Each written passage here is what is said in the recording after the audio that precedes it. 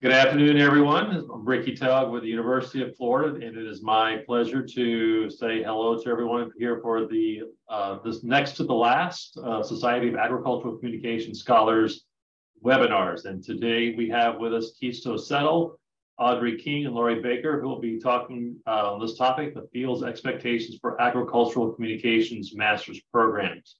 As we usually do this, we'll have them do their presentation. We've already spoken, and they would like to hold questions until the end. So there'll be time for us to share our thoughts and comments and questions with the presentation group. And then if there is any time at the end of the Q&A period, we'll also have some time to talk about anything that's on your minds, whether it's positions open or whatever else as we get close to the end of the semester. So with that, I'm going to turn it over to Keesto, Audrey, and Laurie. Thanks so much. Excellent. Good afternoon, everyone. I was voluntold as tribute, so I get to start us off today, and we will be talking about the field's expectations for agricultural communications master's programs. If you don't know me, hi, I'm Audrey King. I'm an assistant professor of agricultural communications at Oklahoma State University, and this is kind of cool for me today. Because I get to present with both of my advisors from my graduate work. So Dr. Keesto Settle was my advisor in my PhD program, and then Laurie Baker was my advisor in my master's program. So if you're looking for anyone to blame for my existence within this discipline, it's their fault. And we're excited to talk to you about this project today. So agricultural communications, I don't know if you guys have heard of it, but it's kind of a thing. Those are all animated Keesto. There you go. Great. Perhaps you've heard of it. Hopefully you have. This discipline was born out of service units at land-grant institutions, right? So our predecessors from the Smith-Lever Act had funds not only for extension, but also for this idea of creating publications and things surrounding this, which is this idea of ag editors, which is where our discipline comes from. The idea, and many of us, all of us on the call, are involved in preparing these students to work in journalism, public relations, member organizations, doing design, writing, those sorts of things, motivated communication, and that's kind of what agricultural communications itself looks like. And as we all likely know on this call, our undergraduate programs have been kind of our bread and butter for a very long time. As we are born out of service units, we have taken a lot of time to ask many people what they think about what undergraduate programs should and should not be, whether that's the social skills that students should have, perhaps it's the technical skills, the number of programs that are around, all those sorts of things have been studied very extensively from lots of points of view, from academics' points of view, from students' points of view, and from practitioners' points of view. However, master's programs really just haven't been studied with that much ferocity. And that's really where the three of us come in. We hatched this idea, and by we, I do mean Keesto, I believe, hatch this idea of let's talk about and think about the kind of skills, the kind of courses, and those sorts of things that our master's students, what we think they should and should not have. So that's the study that we're going to talk to you about today. And now Keesto's going to tell you all about how we got it done. And so we did a modified Delphi, and you all hopefully should have received an invite to this, but basically it was populated by the SACS list, but we also checked it to make sure, see if there's anyone missing. Basically we have about 86 that we had 86 that we initially invited. It kind of drops a little bit because we did have a couple of folks opt out after the initial round. But basically we wanted to have all of the AgCom faculty giving input, because even though not all are at master's programs, they all went through master's programs. They would all have expertise they'd want to have. So round one, we're just looking open-ended at skills, courses, and theories that they think should be a part of master's programs. 86 invited, 30 completed.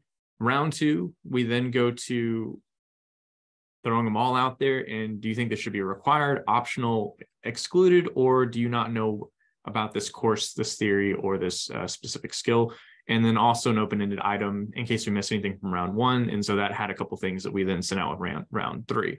Round 3, basically right down to the required or not required. So no more wiggle room, just full on, do you think that this should be required as a part of it?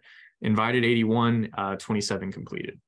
So pretty consistent response rate throughout. So not the highest response rate in the world, but when you're sending folks emails in a busy semester, this is pretty good for faculty. As much as possible, we did try to keep the phrasing, wording as close to what y'all had. So this is where this did get noted in some of the responses, but there are some items that are going to be fairly similar to each other. And we did note that, like, something we noticed too, but if there was any argument that these two things were not the same thing, we kept them separate. So like there's a functional idea, like functionality of, you're probably not going to have an AdCom theory class and a com theory class, but at the end of the day, you could argue that those are still two separate things. So we did keep them separate from each other. So as we look at round 1, just basically everything that y'all throw at us, we have 65 different theories, 19 communication skills courses, 13 strategy related courses, 12 research related courses, 10 history and perspective courses, 7 theory courses, and 5 communication application. Skills, we start to multiply even more. So 24 related to professionalism and management, 19 related to research, 17 related to strategy and problem solving, 15 technology, 7 that were just kind of this broader ag and natural resources or other, 6 that were theory specific, and then 31 that were just generally related to communication. So from round 1, we then have round 2 where we show y'all all of those items, and I'm not showing you all those items because they will not fit on a PowerPoint screen. And even what I'm about to show you is still going to be too much. But from round 2, we then we looked at a threshold of, to move on to round 3, they need to have at least 50% said that something should be required. That then gave us 22 courses, 32 theories, and 77 skills. So what you're about to see are all the ones that were evaluated on round 3.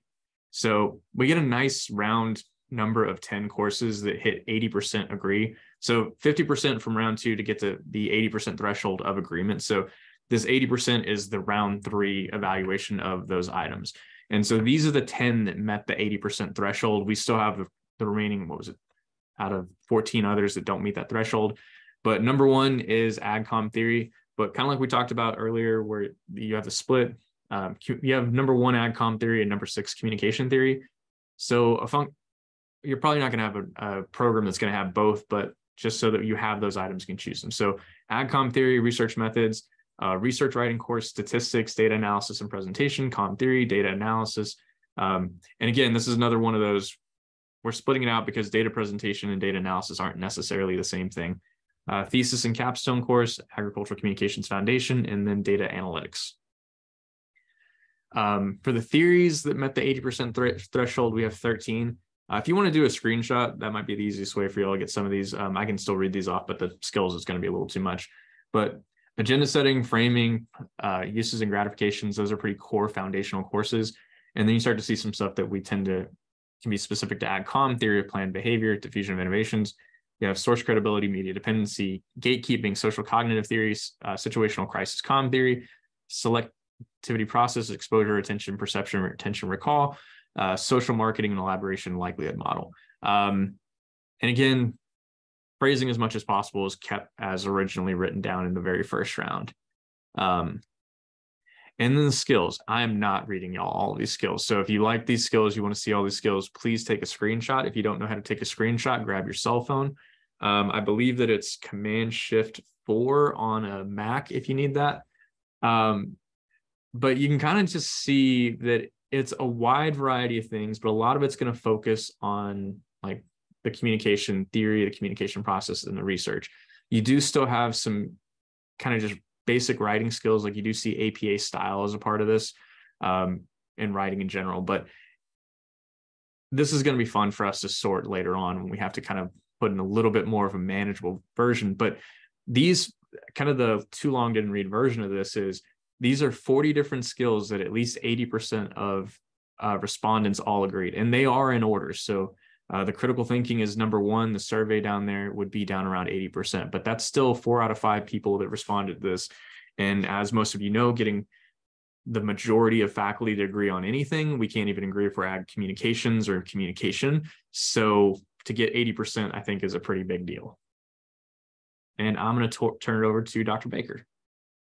Yes, I'm just going to summarize a little bit all the things he said, and then give you some highlights of what our next steps are related to this. So in summary, courses, we were fairly consistent to build an approximately 30-hour master's program. Again, maybe we would push and pull some of those to courses that were similar. Our theories varied quite a bit in their importance, and as we went along, the skills varied a lot, which you definitely saw in those pieces. But essentially, so what, right? Does it matter that we did any of this, really? Well, I think it does matter, or we wouldn't have done it, right? As much as our undergrad program had been studied, this is really the first time we've done much quantifying at the master's level of what we have available in our discipline. And so we're hoping to build on this further. We like the fact that there were diversity in thought related to what should be in an AgCom MS program. And I will point out here that even though all three of us would have technically fallen in this sampling frame, we did not participate. I think that seems like it might be obvious, but I did want to explicitly say that. So there were times when we looked at that and we're like, oh, well, I would have had this up here, or I would have had that up there. And, we weren't allowed to insert those along the way. But I do think that it was interesting to see that while Keisto pointed out, we did have 80% agreement of the final things we presented in round 3 today. We kind of like the fact that at the master's level, maybe there's a little more variability than at the undergraduate level. And that could allow each program to specialize and match their faculty's expertise, maybe even match regional needs related to graduate programs, or become known for something in particular or something unique or different. So we thought that piece was pretty interesting. What are we going to do next? So where do we go from here? What our team is going to do is conduct more analysis on this, write up the results. Our plan is to hopefully publish this in JAC so that you will be able to cite it. One of our original needs was working on a proposal that Garrett and I are working on. I don't see others for sure, is as we were writing up details on what should be in science communication curriculum for this grant, we were like, we literally have nothing to cite. So this will be a citable piece, we're hoping, as we're working to further develop our graduate education. So these are what we for sure have planned. And then on the next slide, I have some things we were thinking about, but we would love to hear from y'all about how this would be valuable or helpful to you. So as we continue our adventure, quantifying how many master's programs there were. Jeff Miller et al. Did that with undergraduate programs. And I don't know about y'all, but I've cited that a lot. When I'm talking to people, when I'm writing things, it's been very helpful. There could be some limitation in our current data set, and we'd have to decide how to fix that. There's at least one program on the surface that we know didn't have any faculty answer the Delphi. So we would have to maybe find other ways to add that quantifying bit, but that is something we'd like to be able to do. You'll notice the last two, I kind of have a question mark after, depending on what you think might be valuable. We thought about building perhaps an example program with some pick and chooses, plug and play kind of pieces for this based on the data, maybe even comparing the name of programs, if that would be helpful for people who were starting new programs and thinking about names. And after that, we're open to hear what your ideas are or your thoughts are on things that would be useful for you. So if there's something specific you would find helpful, we'd love to open it for questions now. All of our emails are also there. And if you think of something later, we'd be happy to follow up with you.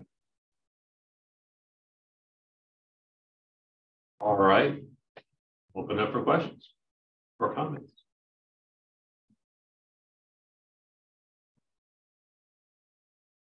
I'll jump in and say that like pick and choose program example would be really helpful in building a program. So I would love that. Excellent, thank you. And something we can kind of, I'm gonna exit full screen mode, but as we kind of hop back to that final grouping of courses, like obviously some of these merge together. And one of the things we talked about, where Laurie had talked about like this kind of goes through a 30-hour program. And what, to get a little bit more specific, like you would merge theory, you would merge all the data analysis statistics ones. And so essentially you would have like core courses with a bank of like, here are your electives, related hours, or whatever you want to call those. And it does kind of pretty neatly give us probably about four to five, like where you would have some flexibility for the students too. I'm going to jump in. One other thing that would be really interesting is more information about thesis versus non-thesis tracks in the master's program. So our thesis track is 30 hours, but our non-thesis is 36 hours. And then there are some options for what a student can do for that synthesis of learning, but I'd love to see what others do and establish some best practices. In Laurie and others, we have tremendous growth in our master's program, like more than we can manage. And I'm curious if that's happening in other programs that currently have a master's program. So just looking at the trend a little bit and why. I have some theories. They're not on your list, but I have some lay theories about why that growth might be happening, but I'd love to be able to put some data to support that.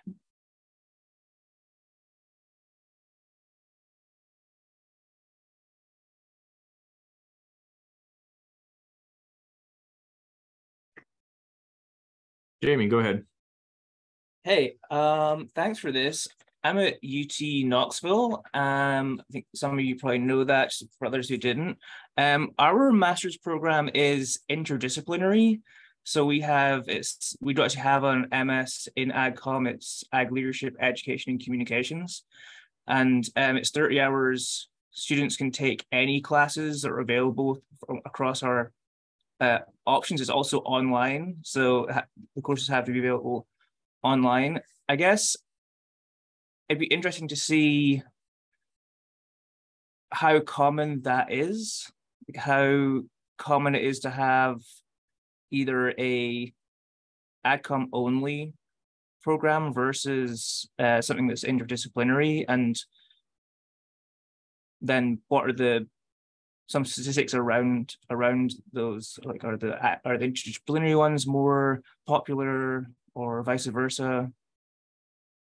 And it's also a trend that we're carrying into our PhD program that we've proposed, is that's not going to be concentration specific, or your advisor will, through your dissertation, will guide you through a concentrated research program, but the general PhD is interdisciplinary too. And so my general experience is, what I would say is, I know that Texas Tech and Oklahoma State have AgCom only master's programs. There might be some others, but those are the only two that I know off the top of my head. Most that I've seen have been interdisciplinary. We do actually, can't put it because it gets a little too close to identifying people, but we did ask them, what's the name of your master's program if you have one? And so there was a lot of the split of all of them. So like UF's is going to be Ag Education and Communication. Like that's what my PhD is. I forgot that over and over again, that I actually had a PhD in Ag Education. I don't think anyone wants me bragging about that.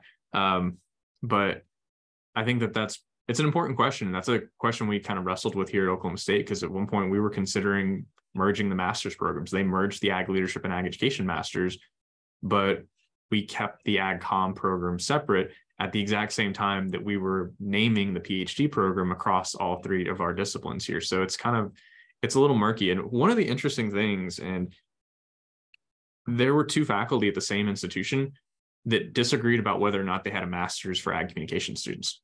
Like one of them said they did and one said they didn't. And so it gets to this, like what counts is not necessarily a clean definition. Because when I was at Mississippi State, ours was Ag and Extension Education. And I had this wonderful master's student who was focusing on ag communications. And I would have told you, like, yeah, you can work on ag communications here, but it wasn't in the name. And so someone else might not have considered that an ag communications master's program, because it was technically ag and extension education.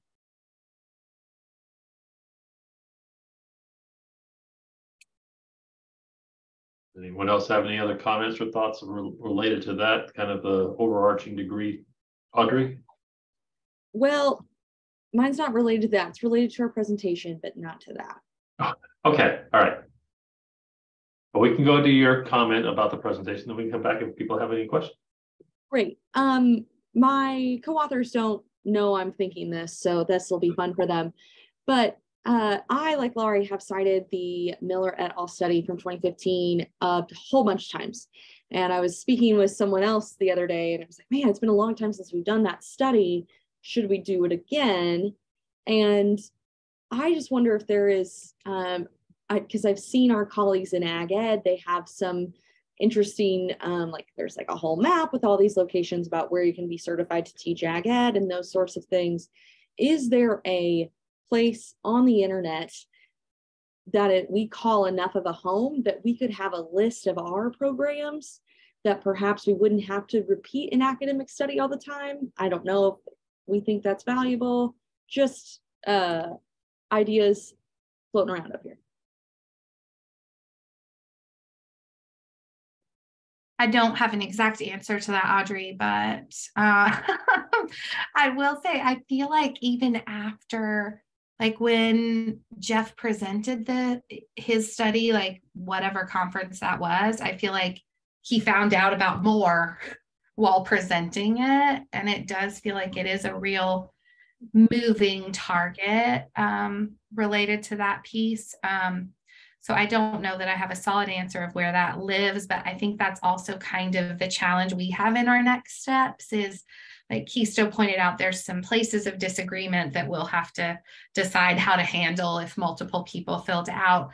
There's also some gaps where we'll have to maybe do some online searches and some follow-up questions with people to get the answers to. Particularly, I'm thinking of in response to Courtney's question. I don't think we have that data in that way in here, but it, you know, in the big World Wide Web, we might be able to find it and find a way to group it together. But I do think this idea of studying ourselves is complicated, and I also find it kind of boring sometimes, but then we go to cite it and we go to talk about it, and it is really important. So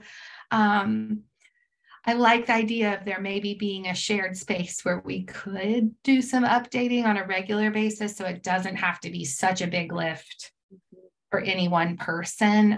The same as surveying ourselves over and over. That's hard also, as we are a saturated small program asking again and again to answer these questions. So yeah, I don't know, Ricky, I don't know if you want me to publicly ask you this, but here we are and it's recording. Since the SACS webinars live on the PyCenter website, would it be possible to have a page where we were I'll jump in and say personally, I'd love to see this on the ACE website. Ricky could also make that happen as current ACE president. Really, you're the answer to all the questions. Well, and the NACS website is getting a facelift, so it could live there. Yeah. He can also. This actually gets to the problem that we have here is that we have a bunch of different homes, and we don't all go to all those different homes. Like, I think that becomes the big complication. Like, Jack is the closest thing to a home base, but like, who wants to go to a journal website? Like, and you wouldn't be able to update the journal articles. And but like the Jeff Miller study, then that's where it lives, and like that's its best home right now. I wonder if Courtney and Erica could get maybe this map with programs on the AgCom CDE hosting site for National Buffet. Then it could also be a recruitment tool. Yeah, because it is career development at the high school level, and then you go train for that career at one of these locations. So. And to be clear, he means Courtney Gibson. Yes, Courtney Gibson. Yeah. I mean, I'm on that team too, but they're, yeah. Courtney, I never have that problem. I will say that I've gotten one of our professional, we actually should have gotten an email from her through me about a week or so ago, and she has a long list of programs, either as minors or that I wasn't even aware of. So I think that even within our own context here of those who are on the SACS list, we're missing some folks too. And that's one of the things I'm going to work on over the summer. Kelsey's nodding her head. But I mean, there's several universities and colleges that have, again, either an AgCom option or minor or something along those lines that we have really not reached out to, or we may not even be aware of. So I was glad to get this list, and from University of Nevada is one of those, and others too. So anyway, so I think that if we do this, or so whoever does this again, we have a lot more institutions that we would need to want to include with something along those lines. And Ricky, if I could add that, Courtney is with ACN and the Future Ag Communicators Committee. And what they're seeing is what the future of their programming and mentoring will look like for internships and for the scholarships, and whether or not they should require involvement in a student organization like the National ACT for consideration. And they sent Dr. Miller and I a very impressive Excel spreadsheet of every college in the country that has identified a certificate, an associate's, a bachelor's, master's degree. And I do believe that list was almost 55 or 57 like schools. And since then, I have had 7 phone calls about National ACT and establishing chapters, because several of those schools did not have a connection yet and are desiring that and wanting to find out other programs.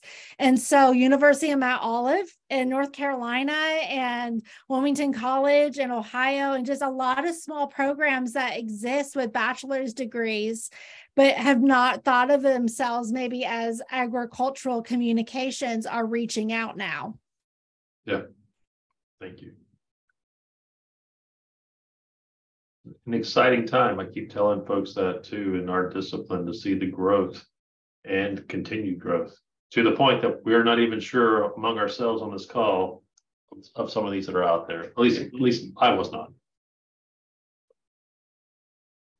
So I think that goes back to somebody's question about why is this important? I think we just answered that question. I mean, to what you're talking about here in your research and moving beyond this, it's important because as we start and continue new bachelor's programs and master's programs, and hopefully more and more PhD programs, we have to have at least some, to me, some consistency of at least effort or thought or, research or approach as we build even more and more programs. We see more and more programs being built. And did I just kill the conversation? I didn't mean to. That's all right. But well, I'm a wet blanket, like I said. Other comments or questions?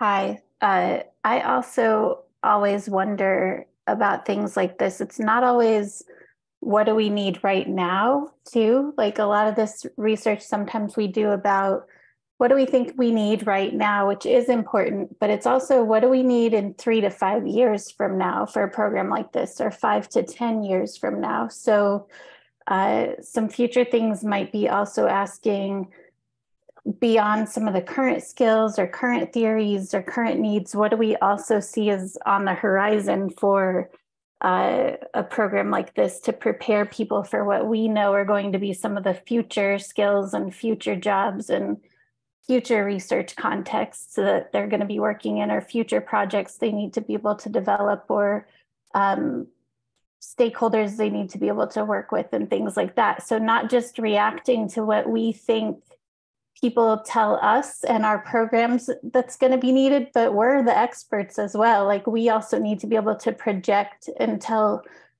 everyone else what we think is coming as well for the work that we do. So I think it'd be really cool for our discipline to potentially put out projections as well, not always just kind of conducting assessments, but also put out projections for where we believe things are headed and sort of forecast things to kind of drive people different directions as well, that where we see there's going to be things that need to happen, and not just always reacting, but also thinking ahead to what should be coming as well.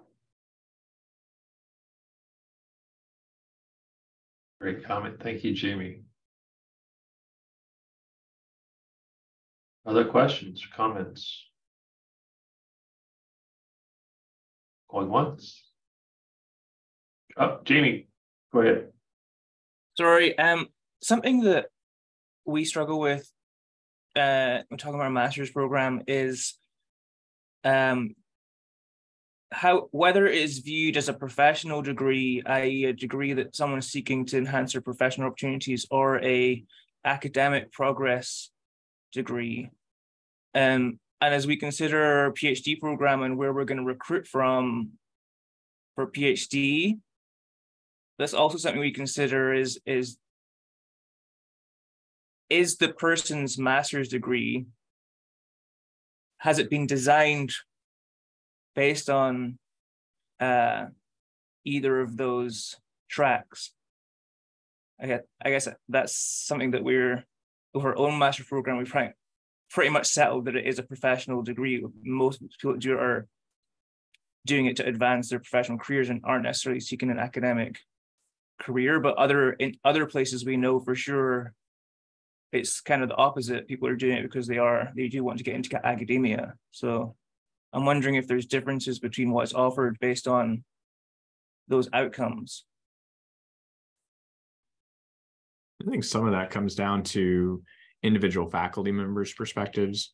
And kind of, this is me saying something without any data whatsoever. This is purely an opinion, but I think if you have a master's or a PhD that's only preparing someone for academia and it has no transferable professional skills, then you're probably not doing that good job of preparing them to be in academia, because the whole goal is that you are then going to be preparing people to go into professional skills and programs. So like, yeah, there are some things that are going to be specific to going into academia, but at least I like to think we have transferable skills that we're engaging in, that we have things that we can do in other places as well. So, but yeah, even within the same programs, you'll see a little bit of different emphasis. Like tech, we've got a thesis and a non-thesis option. And one of them is going to be more course heavy. One of them is students who they know that they have no interest in getting a PhD down the line. But what I tell students when they're like considering it is, if you think there's even this little teeny tiny chance that you're going to get a PhD down the line, highly recommend you do a thesis. Here's why. And then they'll make the choice from there. But like, you do see a little bit of a difference of approach. And in some of the open-ended comments, we did see some of that where people were like, our program is really meant for like sending people into industry, or so we're not really going to be as focused on research. And so I think that some of it is to avoid the whole ivory tower thing. We need to look at like, we're an applied discipline. I feel like our research should be applicable to going back into industry. Like I still get feedback and comments from past grad students of they are using things that would be 100% transferable to a PhD, but they're now using it for whatever agency they work for, or doing surveys of employees, of customers, because that is still the same skill set, just a slightly different application. And I'll jump in and say our PhD program, we have one PhD program, so we have these 2 master's degrees, and people can obviously come from all over. And I find as the graduate studies coordinator that many people who are applying for more of our agricultural education focused emphasis in the PhD program may have not done a thesis in their master's program because they did a creative component, they were working full time, they designed curriculum, they did other things. So I guess we have kind of the philosophy that it doesn't matter if they did a thesis or not at the master's level, as long as they've demonstrated other tangible skills or transferable skills that will help them excel. At least that's the approach we've taken.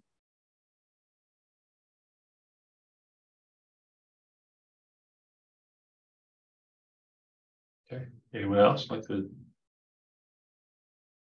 discuss that? Okay, any other comments from our presenters before we transition? Well, just to say thank you for letting us do this, and we'll try to answer as many of these questions as we can, or we will have a long section related to questions unanswered, but other people should look at these so we don't lose our discussion today. And yeah, just appreciate it. Thank you. Great. Well, thank you all for your comments, your presentation, and thank you all for your questions and also your comments related to the presentation today.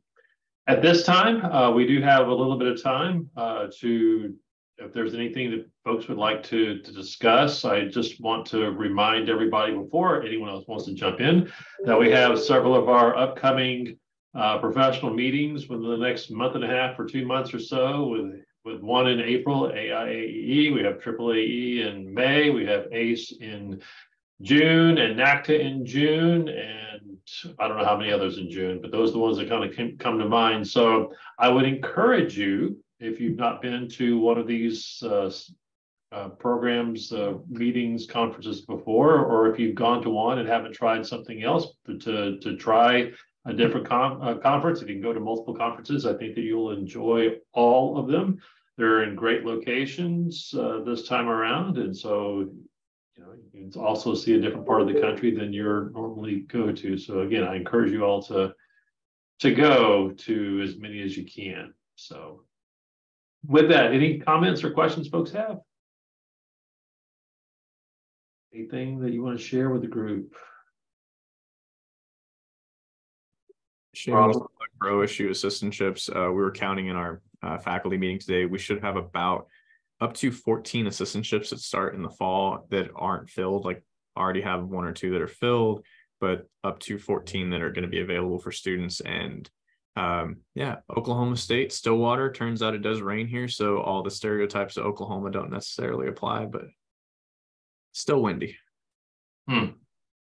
Hey, so say that, so you have 14 possible assistantships. So we're a little bit unique, and a lot of our assistantships are actually outside of our department. So we do have some of the traditional ones that are inside the department, but we've got 4 that are downstairs with the Student Success Center, 1 with the AgCom Services Unit that is like the service unit, not ours, that works for the college. Possibly 2 that are going to be with our Food and Ag Products Center. Those haven't been finalized yet. 1 with the grad college. And then we're looking for a handful of teaching assistantships like we are every year. But basically, we just know that we have a lot that are going to be available for students. And we do a full tuition waiver for in-state and out-of-state students. So good opportunities. It's just kind of one of those, it's a good problem. Like we tend to have more assistantships than we can fill with students. So it's much rather have that than the other way around. Do you have a rolling deadline, Keisto, or like, because if students haven't applied yet, could they still apply? So yeah, they can still apply. We do rolling admissions. Don't do this, but we've had students apply as late as August to start in August. Please don't do that. But we don't have any rolling deadlines. Like we have people, and because of that, we don't necessarily always have, like, in some ways, we don't always know what our pool looks like, because we'll have folks kind of trickling in. And so we know that we've got a handful of folks that are still going to trickle in. It's just, even with all of them, we know that there are still going to, this is just, how it cycles. Some years you just have more. This is one of those years. So have you noticed your applications have gone up, or are they holding? Because I'll just be honest, we have way more people applying than we can fill, than we can accept.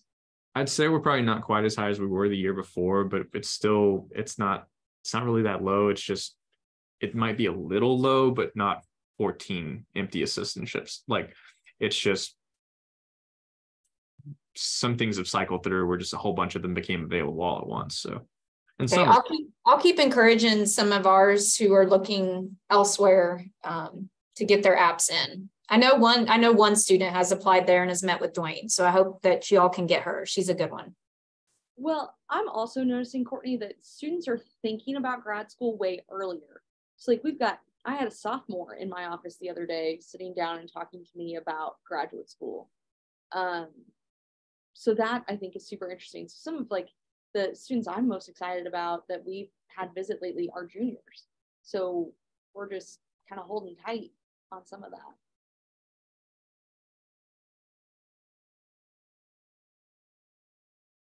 And I say that like I've been doing this a really long time, but you know. I have something else. Sure. Well, people are here. So I said to Ricky in our last meeting that I started a graduate leadership communication class this semester, and it's all online. And as a kind of an experiment, I gave 7 of the students Oculus Quest 2 headsets, and we had 4 graduate seminars throughout the semester done in Horizon workrooms. I don't know if anyone's done any of that.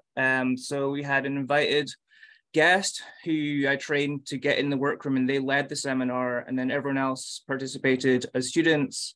And we did that 4 times.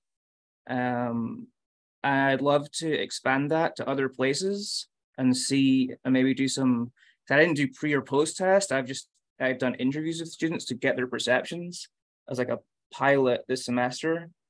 But it was, the Quest headsets were like $300 a piece.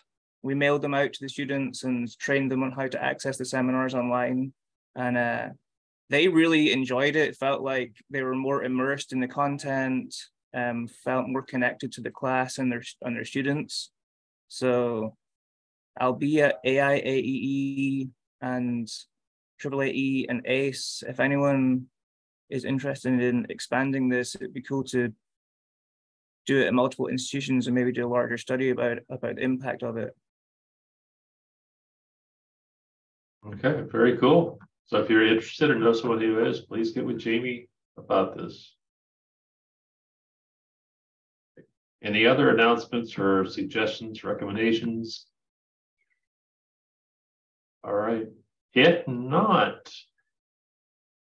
my last announcement is this, is that today's the 27th, April 24th, Kelsey here will be talking to the group about how to model mentoring and build relationships across race, ethnicity, and gender. So that will be our last webinar presentation of the 2022-23, I know, crazy academic year. We're almost to that point. And then for those of you who are doing AIAE, you go from there, the webinar the next day or so to Guelph. So there you go. So looking forward to it, Kelsey. Thank you so much for being our presenter in April.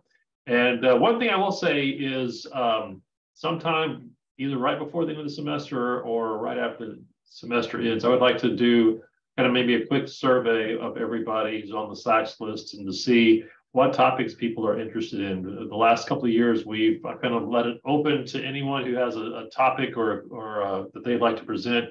But for those of you who've been here for a long time, remember the very first year, we tried to target the presentations based on what we as collectively had said, I'm really interested in blank. And so I think I want to go ahead and do that again this time around and get maybe a pretty good synthesis of where we want to be, what we want to learn in the fall semester, if we would like to continue these too. So that's another question we'll have. Do we want to continue these?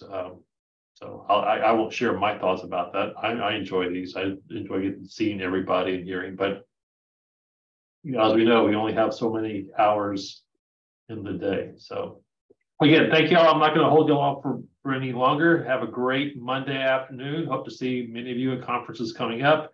And then before that, to see Kelsey and all of us again next month on April 24th. Thank you. Bye-bye.